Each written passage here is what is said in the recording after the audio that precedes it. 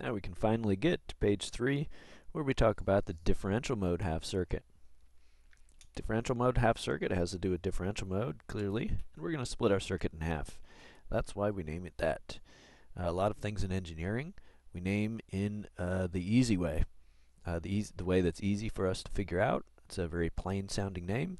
Why do we do that? Well, in my opinion, we do this because we've got better things to do for using our brain power than coming up with and especially remembering all these sorts of fancy names. Okay. All right, here we go. Here's our circuit of destiny. We have two collector resistors. We can put really anything up here, but right now the important part is that we have some symmetry in the circuit. Here's our structure here to apply differential and common mode signals. Okay, and then finally we have our differential pair. This is an NPN, bipolar junction transistors, and our tail source. Remember what we said on page 1 about what this, how RE relates to this. RE is really just for AC. Okay, it's the output AC output resistance of our current source. We're going to start doing this by looking at do a KVL loop here. And I'm going to call this node E because it's the emitters of both circuits, or both transistors. All right, so I'm going to go up here. I'm going to say, all right, so if we have this is our circuit, so this is A and B. Let's do our KVL loop. Let's see, let's do red for this for our loop. We're going to start here. We're going to come up here, and down. Okay. Here we go. I'm going to do this minus VCM minus VD over 2. Okay. Now we're going to come down. We're going to do plus VBE. Notice how this is lowercase, uppercase. This is the total signal. This will be important for us later when we have differential terms added here. But right now we're just, this is what we have. Go down here. Now we have, what is this? Well, this is the same node. We can continue with our KVL loop, and we can go back up a VBE. This node, remember this node voltage VE is not included in our KVL loop because it's always voltage differences, difference. We're going to go back up, minus VBE, I'll call this 2, VBE1. And then over here, we're going to go around this way. Okay, stick an arrow on there. Okay, keep going. There's no connection there. Keep going. And this is a minus VD over 2.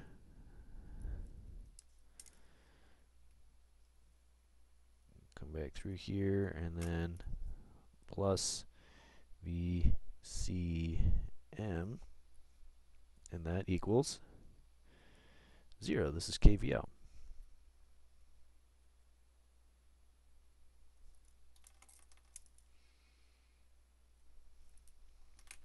All right. What do we see here? Well, what is node VE? I'm not sure that this KVL was actually useful. All right, so we can say I know that VA is VCM plus VD over 2. Okay.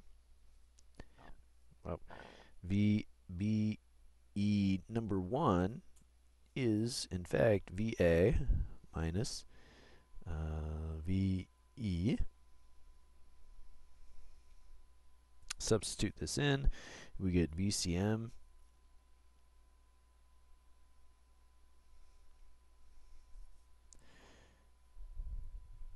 can we want that? VBE1, 2. Okay, so we have this, We have VBE2 is VB minus VE. Remember, this is VCM minus VD over 2 minus VE.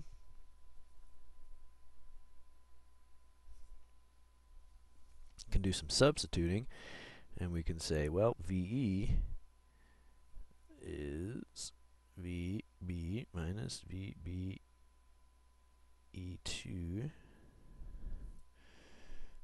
or VE is VCM minus VD over 2 minus VBE2.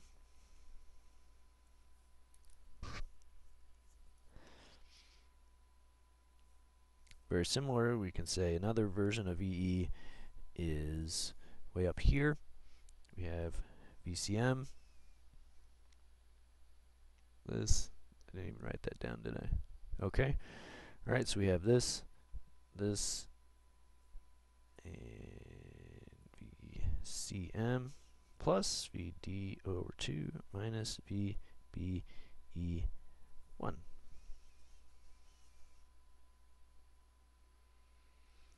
Well, watch what we're going to do. We're going to take these two and add them together. I get 2VE is 2VCM. You getting excited? These terms go away, and I say minus VBE2 minus VBE1.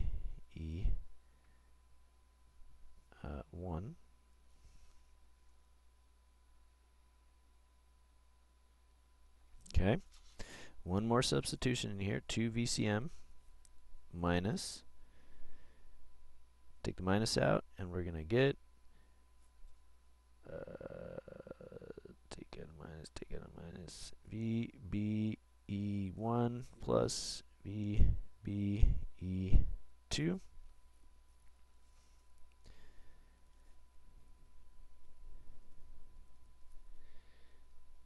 We're going to say that VBE1 and VBE2 are the same.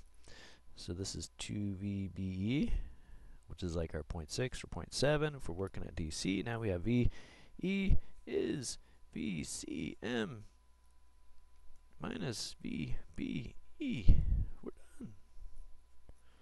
Well, almost done. And you notice that's what we have up here. VCM minus VBE. Remember, this is only if these two VBEs are the same, and this is clearly what we have. But here's the thing. When we have this, but if our signal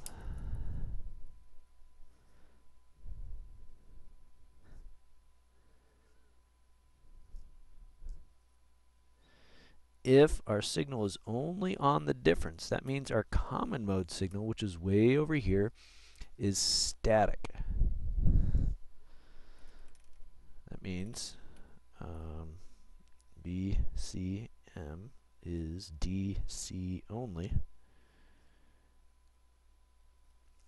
That means this node, then node VE,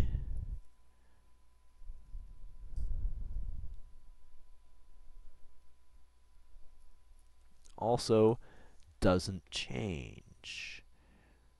Okay, can you see it doesn't change? So VE is DC. It doesn't change, or it don't change. This is how we do it. VD over 2 goes up this way. Minus VD over 2 goes down. So when VD changes, they go equal and opposite, equal and opposite, equal and opposite. We've seen this in our seesaw model here. When VD is changing, but VCM is staying the same, we have equal, opposite, equal, opposite. It's like the fulcrum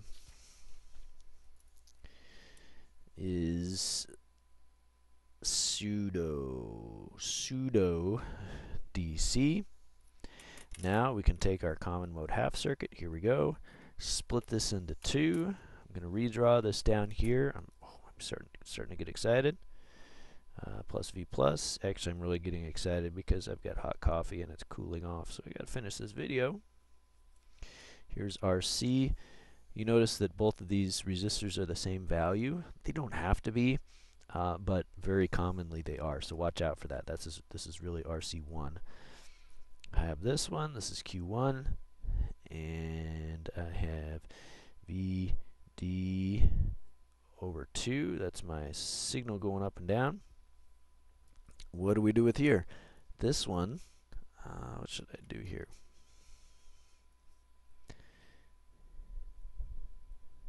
Doesn't change, and what I really wanted was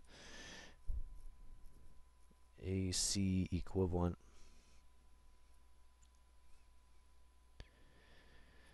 Draw the AC equivalent circuit. Up here, there's no capacitors in here, but when we're doing the AC equivalent circuit, which is what we're doing in this thing, if this node doesn't change, then we can just say that's 0. We've done that for our power supplies. Our power supplies are DC and independent. They don't change. We set those to 0. Now we just have a, here's our output node. Call that out A. And common emitter amplifier. We also have this one. I'll just draw this one quickly for our, watch out, here's this one, plus V. This is Q2, RC again. This is out B, but watch out, this is minus VD over 2. But watch how I'm going to draw this waveform.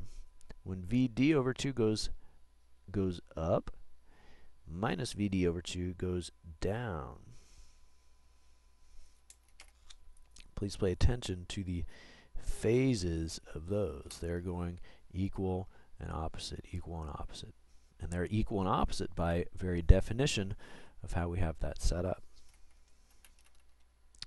All right, thanks for watching, and thanks for bearing with me on this video.